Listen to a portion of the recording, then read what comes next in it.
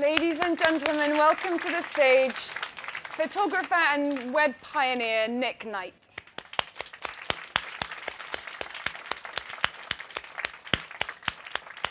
Welcome. This is a big moment for me. I've wanted to interview Nick for a long, long time, so I'm really very honoured and I'm very excited this is happening, so thank you. Oh, my pleasure. There's so much to talk about with where you have started and where you're at now. Right. So I think what we should do is really work in chronological order. Okay. I'll try. I'm not very good at that. I'll help you. And we've got some slides coming up of some of your work as well, which we're going to see while we talk.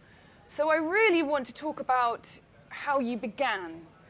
And I did read that you wanted to be a medic, a doctor in the beginning. Yeah. And how did you go from that decision to being the photographer that you are today? The decision was really made for me. Basically, I, like most kids, grew up not really knowing what I wanted to do, sort of drifted through my teenage years, trying different things out. My mother always said, oh, you should be a doctor. So, because your father was a psychologist. My father was a psychologist, my brother was a physicist, and my mother was a physiotherapist. Okay. So you were very healthy?